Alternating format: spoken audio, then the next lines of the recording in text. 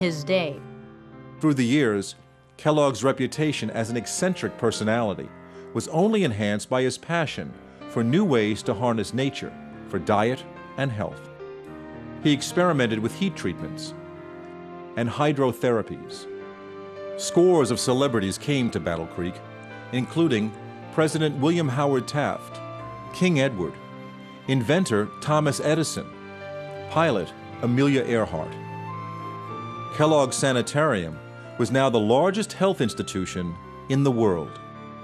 These rich people came because they wanted to feel better. It was very pragmatic. We know that these Adventists can do what we can't get elsewhere.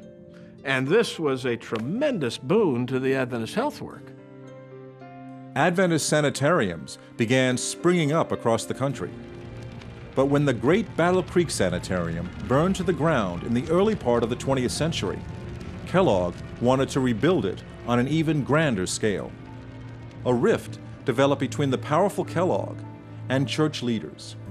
In the end, John Harvey Kellogg, who patented a process for making peanut butter, is credited with helping to inspire a national exercise movement, and who, with his brother, created a name synonymous with the breakfast food industry, broke from the church, but not before helping to put the Adventist approach to health and the creation of unique health facilities on the map.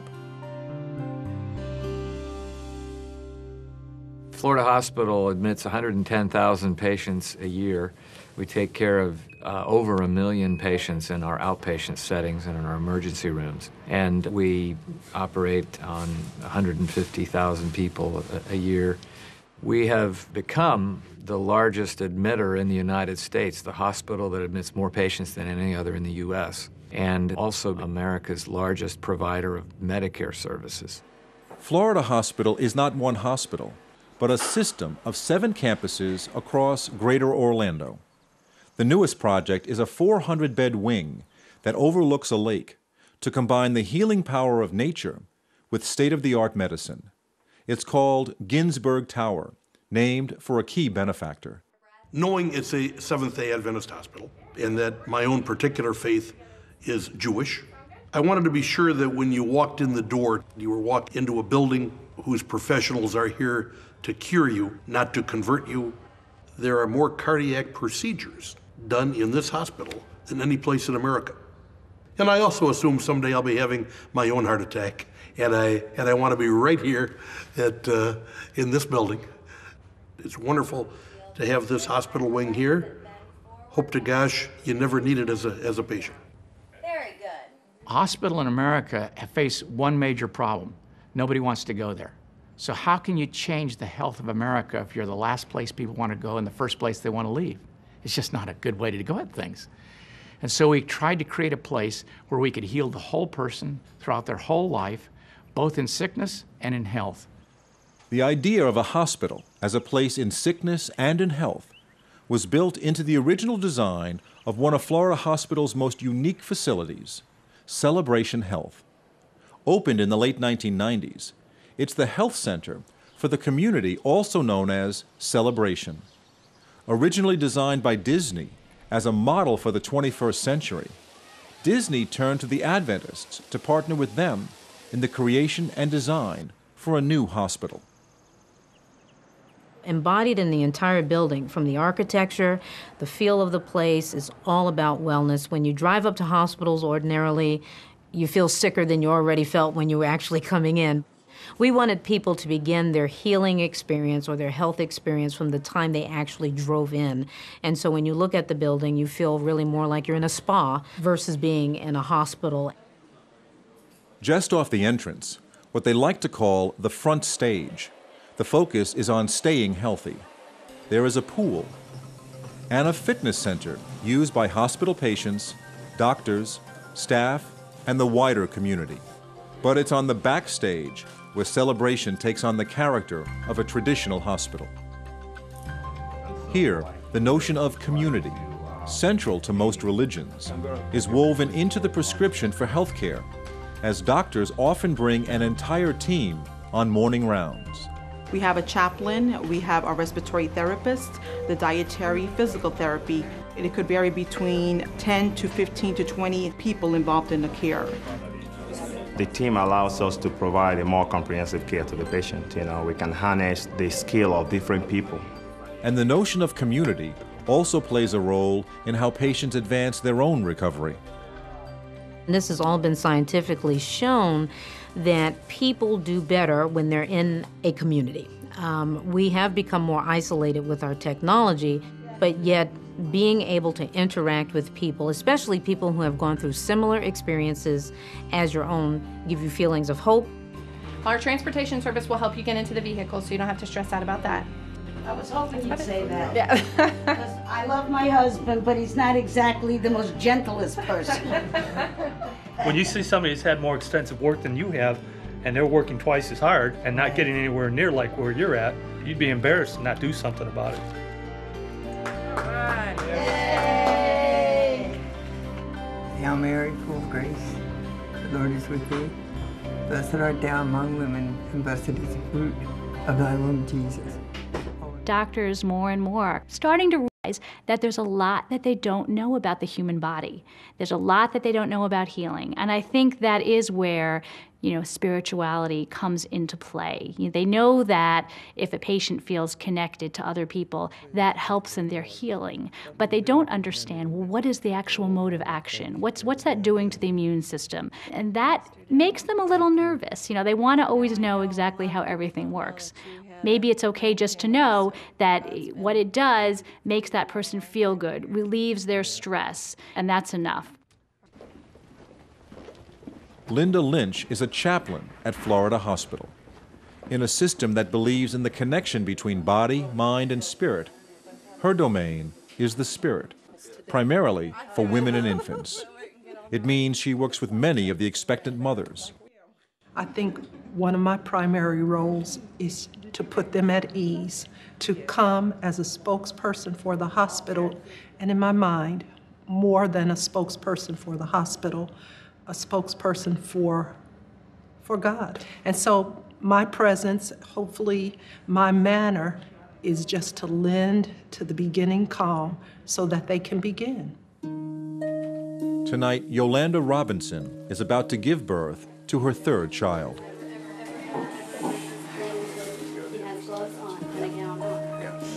At least gloves, but my gown is huge. It's coming, you can push whenever you're ready. That's it, darling. Push hard in your bottom. That's the push. Good push, good push, good. Keep pushing. Come on, give one more good one. Great. One more good one. Oh, he's coming, cuz. Yes, he is. Perfect. That's it, darling. Keep going, keep going, keep going. There he is. All right. Right there. Oh, hey, man. You auntie, come look. Oh my God, get him. I'm trying so hard. Hey, handsome. Hello there. Welcome to our world. This really is a precious moment for every mom. If the mom is strong, if the baby is strong, they're leaving shortly, in less than 48 hours.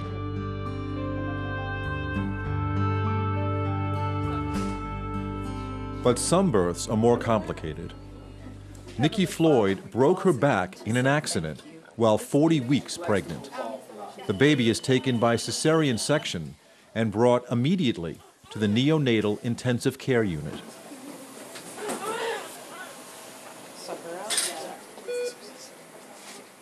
When any of us see suffering in a child, it calls forth from us questions about what it is to be human. It calls forth our helplessness, our vulnerability to see the tiniest, most fragile human beings still as works in progress. 1 pound, 2 pounds, 3 pounds. Very rarely do we have a baby in there that's regulation size that weighs 6 pounds or more. Oh, feisty Missy. everything good? Everything is beautiful. She's doing really good. Oh, praise the Lord. What a miracle. To see her father that way, to see how touched he was, how profoundly moved he was to see his daughter for the first time, because this face has never been revealed on the planet before. To be privy to the most intimate moments of individual lives, it's always an astounding place, a place of wonder, body, mind, and spirit. You gonna wake up for your close-up? You gonna wake up? Wake up. Wake up. But sometimes those intimate moments can be very painful. A generation after baby Faye, Dr. Leonard Bailey oversees an intensive care unit where infants are waiting for heart transplants. While the procedure is never routine, the problem now is not expertise, but available donor hearts. So in the intensive care unit are both success stories and stories where the outcome is still uncertain, as 1 in 4 will die waiting for a donor heart. 7 years ago, Dr. Bailey transplanted the heart of Gael. Because of that operation, he is alive and well today. Someone changed my heart. Someone fixed up your heart? You know who is the doctor changed your heart? The Dr. Bailey, yeah. Today, in an extraordinary turn of events, Dr. Bailey and his team will operate on Gael's 5-month-old brother, David, who is now in desperate need of a new heart, a heart that has yet to be found. And this particular baby has kind of reached the end of his rope. David has begun to die by degrees now, and unless we can extend his waitless time a little bit, I'm afraid we're going to lose him. Too many people say that this happened to us before, it's more easy, but not really, it's not more easy. Every day he fights for his life. He's a fighter. How do you hand your baby over and then turn around and walk away? This is the day that they may be saying goodbye to their baby. Early in the operation, they did almost lose baby David. He is right on the edge. When you saw your kid, your baby is fighting every day for his life, he tried to tell me, please don't stop. Please don't be sad because I am fighting. We never give up. We never give up.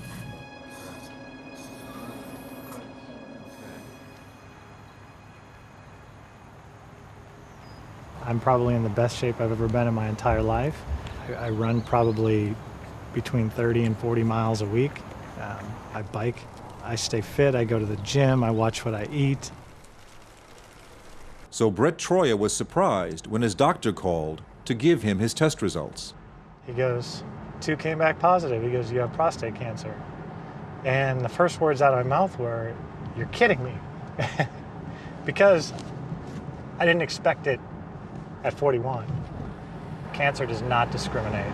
It doesn't care who you are. It doesn't care how old you are. So Brett began researching the latest in prostate treatment and volunteered to be part of a high-profile procedure. Obviously, robotic in the United States these days, it's the way to go. 75% of all patients who have prostate cancer surgery have it done robotically. Dr. Vipul Patel from Florida Hospital's Celebration is one of the world's leading robotic surgeons.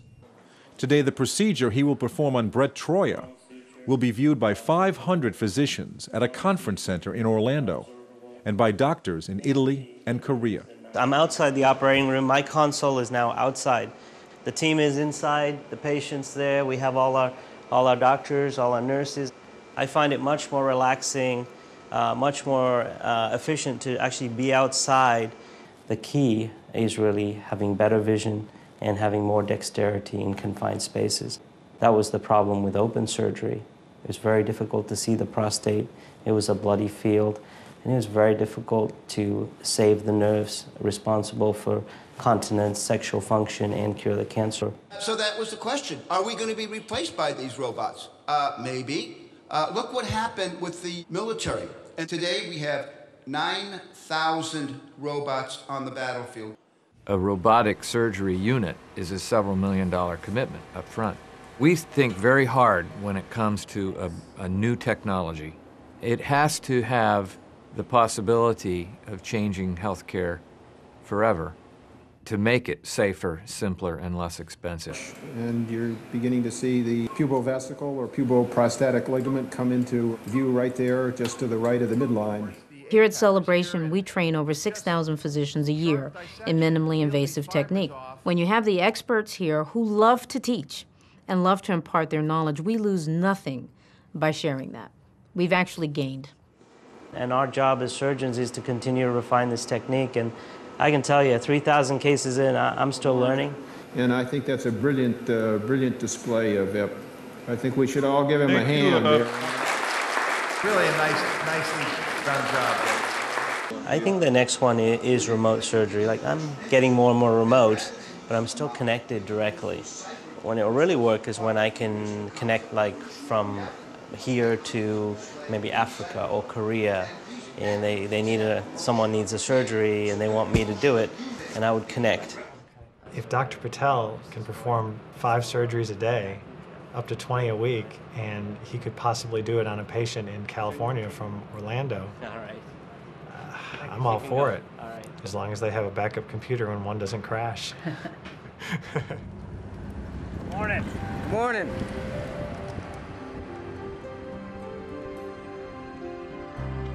As you can see, we can go from skin, we can get some of the muscle, right down to the vascular system in the bones. And we'll cut the head off, and we'll lower him down like so. This area right here, we have an aneurysm, so we can click that on, make that our center point. We go ahead and hit cube view, and there's your aneurysm right here. Everything that I just showed you there, we did probably in less than 30 seconds. Normally, I would take 6-7 hours.